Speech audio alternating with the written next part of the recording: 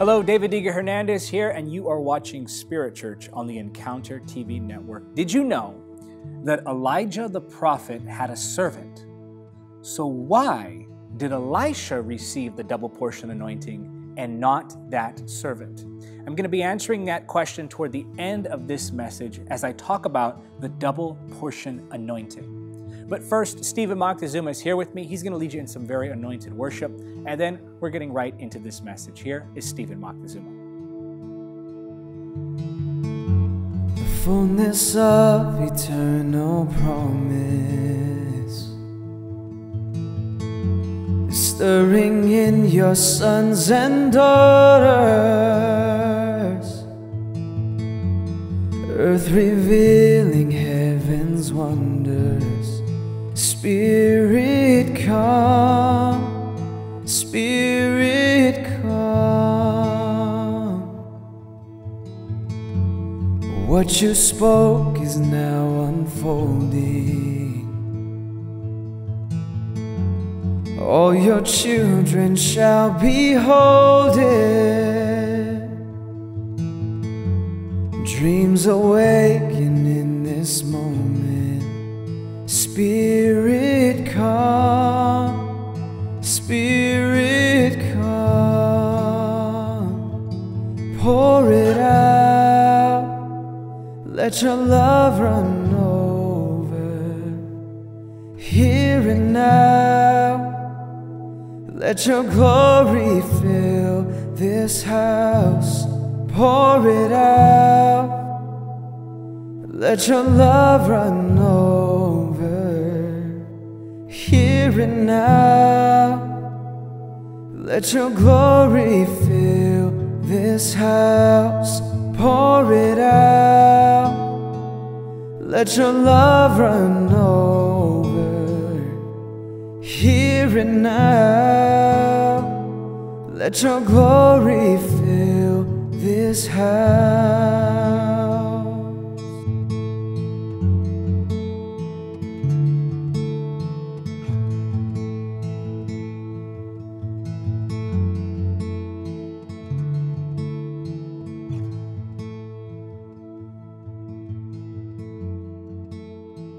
So I will be telling you why Elijah's servant didn't receive the double portion anointing, even though he was in close proximity to the prophet.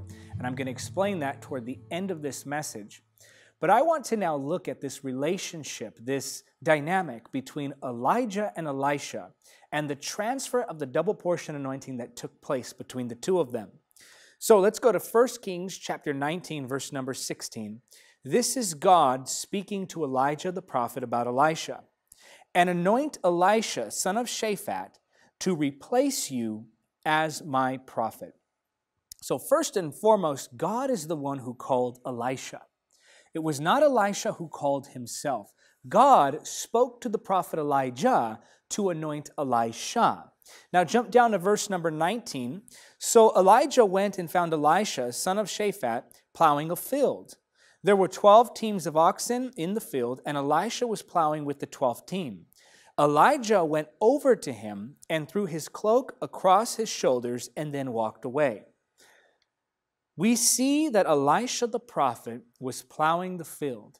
He was working. God will not anoint the lazy. God will not call someone to something greater unless they're doing something. God will not give to you more if you're not already taking care of that which He has given to you. So Elijah throws his cloak on Elisha. Notice here that Elisha did not ask for this.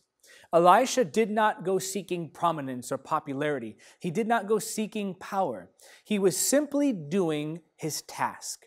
He was simply operating in the day-to-day. And this really is how God calls people. Many times people want to be called by God or used by God for the prominence that they imagine that it will bring to them. But God looks for someone who is working. God looks for someone who is busy. God looks for someone who is just doing the day-to-day. So if God finds you doing the day-to-day, He will send forth the mantle. Elijah threw his cloak onto Elisha. Elisha did not seek it. Elisha did not ask for it, but God called him out because Elisha was faithful to that responsibility that he already had. Verse number 20 says, Elisha left the oxen standing there, ran after Elijah, and said to him, "First, let me go and kiss my father and mother goodbye, and then I will go with you." Elijah replied, "Go on back, but think about what I have done to you." Now, Elisha knew that what Elijah had done was symbolic, and he knew that he was being called to follow the prophet. So he goes and he says, "Let me go say goodbye to my family." And Elijah says, "Okay, but think about what I've done to you." In other words, count the cost.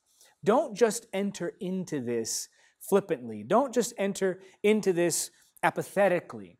Instead, meditate upon this. Think about this. Consider the weight of what's been done here. Consider what I've done to you. And I believe he does do that because in verse number 21, the scripture tells us, "So Elisha returned to his oxen and slaughtered them. He used the wood from the plow to build a fire to roast their flesh. He passed around the meat to the townspeople, and they all ate. Then he went with Elijah as his assistant." Now, this is interesting to me because Elisha recognizes that this is an all-in commitment. What he had done was destroy any possibility of going back to what he did before. He burned it all. He destroyed it all. In other words, he burned his bridge. He knew, I'm in permanently. I'm in for good, and I'm not going back to the old. When God has called you, you must purpose in your heart to burn the bridge, to get rid of whatever it is that you may go back to get rid of your plan B. Some of us, we have plan A, which is I'll obey the call of God. I'll pursue what he's called me to do. But if that doesn't work out, then I'll have this, and this. No, you need to totally destroy any backup plan that you have if God has called you. If God has called you, there can be no backup plan. If you have a backup plan, it's equivalent to looking back. Jesus said, if any man puts his hand to the plow and looks back, he's not worthy of that calling. I believe this was somewhat of a reference to what Elisha had done. If you look back, if you make a plan for just in case it doesn't work, if you decide that you will have a contingency in place, then that is not faith. If where you are going doesn't require faith, it's not the destiny that God has for you. So, some time passes. This actually took place. Elisha was called sometime in 858 BC. We jump ahead to 851 BC, which is actually just about 7 years later that we see the fulfillment of what was happening here. So Elijah throws his cloak on Elisha, but Elisha doesn't receive a double portion until about 7 years later. Many different things happen here. There is a whole history. There are wars. There are transitions of powers and kings. And then we find ourselves in 2 Kings chapter number 2. And this is where the story of Elisha picks up again. Now, a lot of things happen with Elijah the prophet, but we'll cover that in just a moment. But in 2 Kings chapter 2, beginning at verse number 1, the scripture says, "When the Lord was about to take Elijah up to heaven in a whirlwind, Elijah and Elisha were traveling from Gilgal." Now, this was about the time that King Ahab and his son had died. So in other words, Elijah's assignment, which was to call repentance to that king and his family, and in fact, he declared prophetically that that family dynasty would be destroyed. Once that prophecy had been fulfilled, then Elijah is now transitioning to go home to be with the Lord, and he's handing over the task of being a prophet to Israel over to Elisha. So Ahab dies, Ahab's son dies, that dynasty is destroyed, the prophecy is fulfilled, and Elijah now is able to move on to the heavenly realm. And we see that they're traveling together. And in verse 2, and Elijah said to Elisha, "Stay here, for the Lord has told me to go to Bethel." But Elisha replied, "As surely as the Lord lives and you yourself live, I will never leave you." So they went down together to Bethel. So Elisha would not leave Elijah. There was loyalty. There was a kindred spirit. How often we see people leaving men or women of God for fickle reasons, because they were offended, because they couldn't handle the pressure, because maybe a family member mocked them for being with that man or woman of God. I've been mocked for the people I associate with, but still I say, I'm not leaving.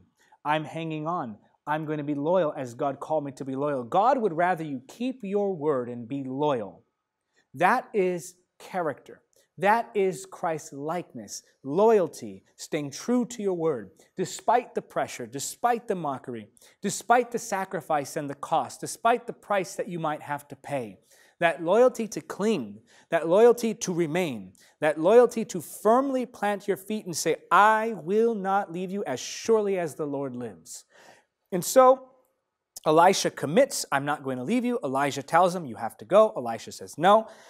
And then we see now, jumping down to verse 3, the group of prophets from Bethel came to Elisha and asked him, did you know that the Lord is going to take your master away from you today?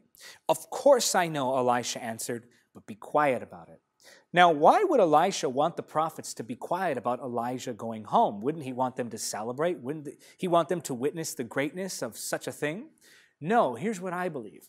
I believe that Elisha was protecting that transfer. There was a holy jealousy over that anointing. And yes, that's a real thing. Jealousy is not evil unto itself, for the Lord himself says he's jealous over us.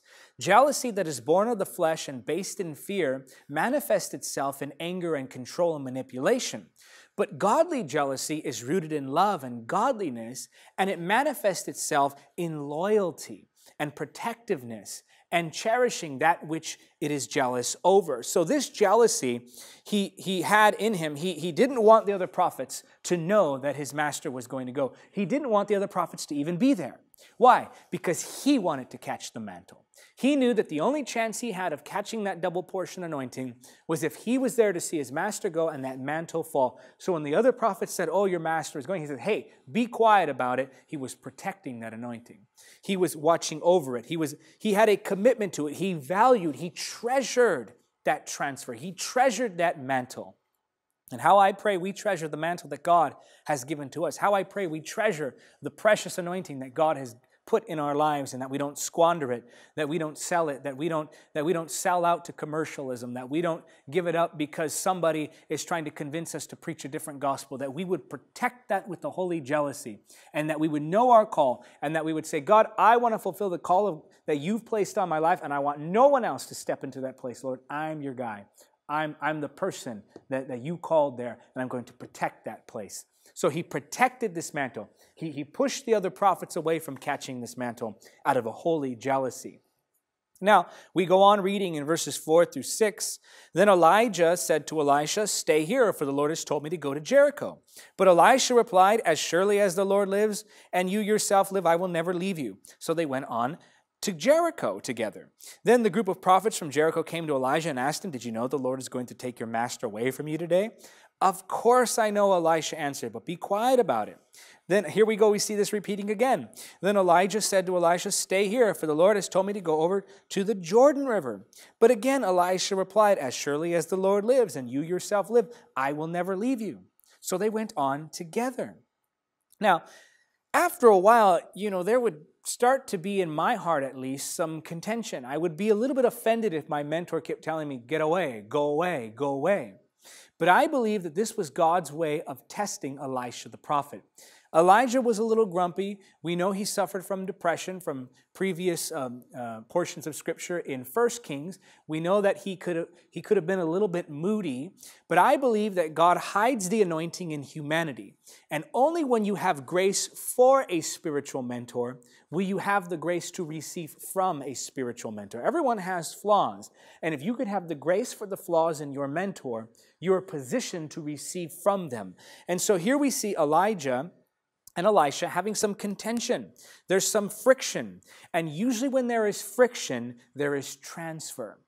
Why? Because previous generations, they don't always want to hand over that mantle right away. And sometimes we in our generation, we can be so eager, hand it over, hand it over, hand it over, not recognizing that they too value that anointing that's on their life. And so we know that the power of God is eternally supplied, and none of us have to necessarily take from one another. But this is about assignment. Mantles are about assignment and authority and position and things that God has tasked us to do. So here there is a little bit of contention, but I encourage you, if there is a little bit of friction between you and someone who is mentoring you, you and someone who you're coming up under to capture that mantle from, that friction we see from Scripture can be an indication that, in fact, the mantle is coming. So we see him staying loyal and still protecting that anointing. In fact, he has this faithfulness that was unheard of and that is unheard of even nowadays. He stood in that place recognizing that God had something for him. Now, I had mentioned to you that it was a 7-year wait since the cloak was thrown over Elisha. So he was faithful. He stood at it. The physical is a test for the spiritual. What do I mean by that? Elijah physically threw his cloak over Elisha 7 years earlier. But it wasn't until he went through that test of loyalty that he actually captured the spiritual. So in the natural, you may be serving, but in the spiritual, you will be receiving. Luke chapter 16, verse 11 says, "And if you are untrustworthy about worldly wealth, who will trust you with the true riches of heaven?" The physical is a test for the spiritual. Jumping down now to verse 7, the scripture says, 50 men from the group of prophets also went and watched from a distance as Elijah and Elisha stopped beside the Jordan River. The other prophets followed from a distance. That's why the mantle didn't fall on them. They weren't close in proximity. They weren't loyal. They didn't stay connected. Verse number 8, then Elijah folded his cloak together and struck the water with it.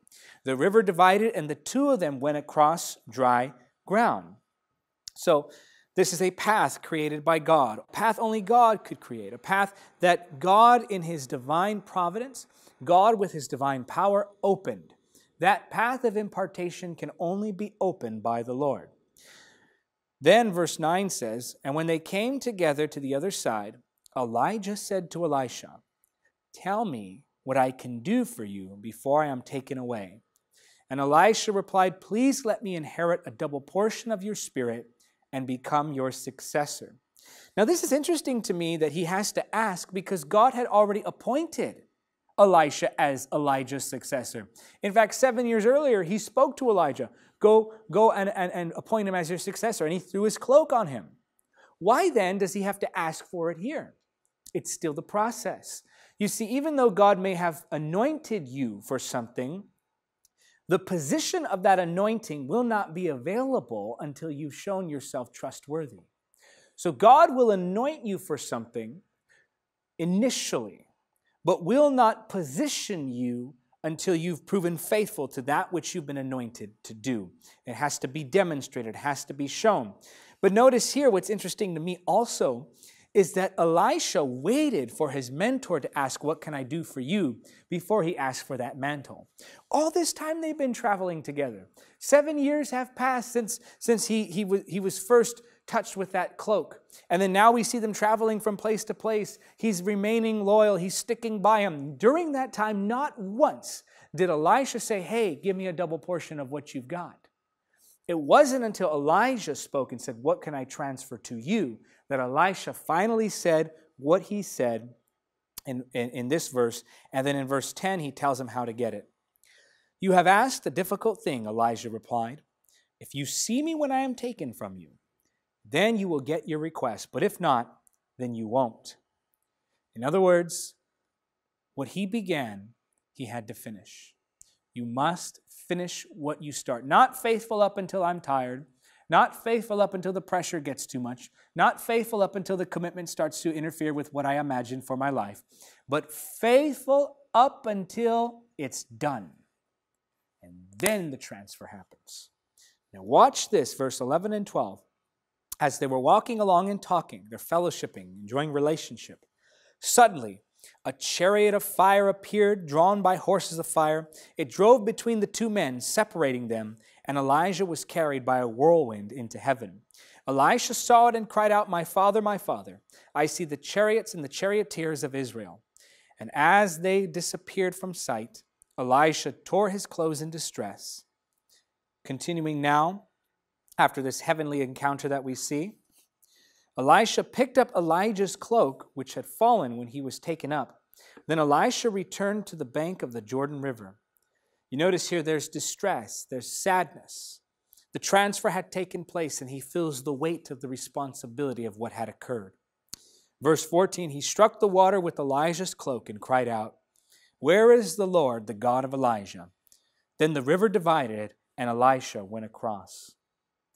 It's okay to look to the past, so long as looking to the past serves as an inspiration to seize the future. Where is the God of Elijah? I ask you, where is the God of Catherine Coleman? Where is the God of Billy Graham? Where is the God of D.L. Moody? Where is the God of Smith Wigglesworth and John G. Lake? There are mantles that are falling to the earth. There is an anointing that is available for you. Will you catch that mantle? Verse 15 goes on to say, when the group of prophets from Jericho saw from a distance what happened, they exclaimed, Elijah's spirit rests on Elisha. And they went to meet him and bowed to the ground before him. When you catch a mantle, you don't have to go around promoting it. Others will see it on your life. You don't have to go around saying, I have the mantle of so-and-so. I have the anointing of so-and-so. As I've said before, you're not the next anyone. You're the first you. But when there's a spirit, there's a portion that falls on you. You don't have to promote it. You don't have to say it. Others will recognize it. I've seen this in my own life. Never once have I had to say where my impartation came from. People just recognize it. They can see it. And in this case, we see an example to us about how to handle ourselves. Let others declare when that mantle has come upon you. Now, something to consider. Elijah had a servant. So why didn't he receive the mantle instead of Elisha? Well, let's take a look at the context here. So, years before this, remember I told you many different things happened. In fact, at the time that Elijah first threw his cloak over Elisha, he had just got done going through quite a bit. So let me give you some context. Elijah confronted Ahab, the king of Israel, who was married to, we all know, Jezebel.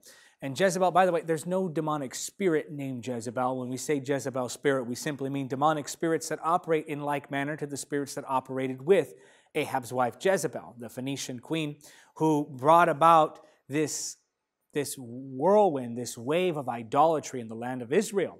So Elijah confronts Ahab for turning to idolatry. And this is after generations of idolatry and warning. So king succeeded king, succeeded king. The nation, remember, split after Solomon, northern and southern. And all of this is happening. Israel keeps going back to its idols. God keeps sending prophets. For generations, this goes on. Finally, Elijah comes. He says, how long are you going to waver between two opinions? If God is God, serve him. If Baal is God, serve him. He calls down fire from heaven. There's the contest at Carmel. The 850 prophets are killed. There's this great defeat of idolatry in the land as the prophet Elijah calls down fire from heaven. He's living now in this revival. He prophesies that the drought will end, which had lasted over 3 years. He's demonstrating the power of God. The people are standing in amazement of what God is doing through Elijah. And then in 1 Kings 19, Jezebel makes a threat to Elijah. And Elijah, who had just got done calling down fire from heaven, runs in fear for his life. And this is where we find him, 1 Kings 19:3. Elijah was afraid and fled for his life. He went to Beersheba, a town in Judah, and he left his servant there. Then he went on alone into the wilderness, traveling all day. He sat down under a solitary broom tree and prayed, take my life, for I am no better than my ancestors who have already died. So Elijah's at a low point. He's saying, I'm no better than my ancestors. In other words, he's feeling defeated. Imagine generations of idolatry. None of the prophets who had gone before you had succeeded really in keeping Israel on a firm foundation for any longer than one generation. And then now we see Jezebel making this threat. Elijah's probably imagining, oh, Israel's just going to go back to its old ways. He's frustrated with Israel. He's frustrated with what seems to be the impossibility of Israel ever repenting from its idolatry. He's feeling alone. He says, there's no others like me. He wants to die. And Elisha is then called. That's when God sends Elijah to go and anoint Elisha or throw his cloak over Elisha. But look here in what the scripture says. It says that he had left his servant there. In 1 Kings chapter 19, verse 3. The servant left him at his low point. Oh, the servant was with him at Mount Carmel. In fact, the servant was with him when he was calling forth rain. Remember, I see a cloud the size of a man's hand. That's in 1 Kings chapter 18, verses 42 through 44. That servant was there to see the fire come from heaven. That servant was there to see that rain come from heaven, the drought end, the prophet demonstrate the power of God. The servant was there to see Elijah standing at the top of Mount Carmel, demonstrating for all of Israel that Jesus or God alone or Yahweh alone was the true God. Yet, he left him at his low. He left him when things got difficult. Elijah and Elisha, however, remained together. Elisha stood with this prophet. While the servant left Elijah at his low point, Elisha comes into the picture then. And it was after Elijah had experienced that fear, it was after Elijah had gone through this emotional turmoil that God says, go now, appoint a successor. You see, proximity alone doesn't guarantee the mantle. Now, I'm really going to say some things that may be controversial, but oh well. Just because you're related to someone doesn't mean you're called to take over a ministry. I've seen churches destroyed by families giving churches to the son because he was the son of the pastor, as opposed to the one who God had truly anointed. I've seen ministries destroyed in this same way. I've seen people imagine, I'm next in line for the mantle. I'm next in line for the anointing because I'm related by blood. Well, the mantle is not transferred through blood, it's transferred through spirit. Or I was there longer, or I was there in a closer manner, or I was there taking photos with them. And we see people using photo ops as a means to imply that a mantle has been transferred. I can't tell you how many times I've seen people try to use psychological tricks that if they can be seen enough with these great men and women of God that they might be associated and identified with them the same way. But no, that's not how you receive a mantle. You receive a mantle from the Lord through his servant, through demonstrating loyalty, that holy jealousy, and that ability to follow the voice of God despite the hardship that comes your way. Faithfulness, stewardship, being a servant. That's how you receive the double portion of the anointing. I want to pray with you now. I want to pray that God would keep you on track, that you would find what he's called you to do, seize it, and not let it go. Father, in the name of Jesus, I pray for that one who's calling upon the power of the Holy Spirit. I lift that one who desires in their heart to receive a double portion. And I ask you, Lord, to connect them to the right people. Connect them with godly mentors in the name of Jesus. That mantle might be transferred. I give you the glory. And I want you to say it because you believe. Say amen. Well, that is it for the lesson. I know this lesson went a little long, as did last week's lesson, but these topics of impartation are really deep, so I want to be thorough with them. So I want to welcome now the new members of Spirit Church. There you are up on the screen. We love you. We are praying for you. I always say that because I always mean it. If you want to join the Spirit Church family, go to davidhernandezministries.com/Spirit Church. Now to your comments. And these comments are from last week's teaching, How to Receive Impartation, 5 keys. I gave you 5 simple biblical keys to receiving impartation from God through a man or woman of God. That message, I really recommend you go and watch. Go and watch that, then come back and watch this one, and I promise you there will be more depth to what is being said here. So, go and watch that. While you're at it, if you're watching us on YouTube, be sure to subscribe and click that notification bell so that you can receive notifications when we release new content. If you're watching anywhere else, be sure to follow us on all the various platforms where this video is distributed. So again, now I'm reading the comments from last week. If you'd like me to potentially read your comment next week, leave a comment in the comment section right now, and I may read your comment on next week's edition of Spirit Church. So again, comments from How to Receive Impartation, 5 Keys. Jesus Moment writes, I've now learned something new about impartation.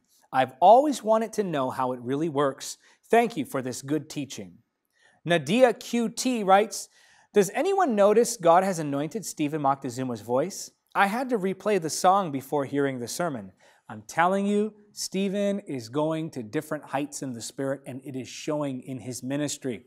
If you haven't done so yet, go to his playlist. You must check out his songs. They're absolutely anointed. And be sure to sign up. Did you know you can receive his songs that he covers and some of his originals too, that he does every single week? You can receive it by email. Just go to stephenmoctezuma.com to get that. The next commenter writes, powerful and sound as always. Thank you for yielding to the Holy Spirit. I will definitely be more conscious of the spiritual leaders around me. I will be less judgmental and more conscious of the Spirit. And finally, Nakem Wellington writes, God bless you, Evangelist David. This teaching really opened my eyes. Before, I'd look at impartation simply as the laying on of hands. This teaching helped me understand the entire structure and the steps given to receive impartation. It would definitely be a blessing to many lives. Thank you for consecrating yourselves to the work of ministry. I pray and trust the Holy Spirit would continue to use his channel for his glory. All praise and glory to Jesus. And hey, we're approaching the end of the year, 2020. We want to expand ministry operations further than before. We keep the content free. We keep our events free. Freely we receive, now freely we give. And so I ask you, my dear friend, to partner with this ministry.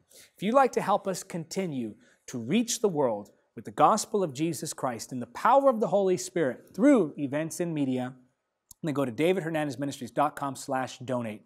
I need several of you to partner with us again. You know, as we approach the end of the year, sadly, we see some people start to cancel their partnerships because, well, you know, the holidays and Christmas shopping. But here's what I'm going to tell you.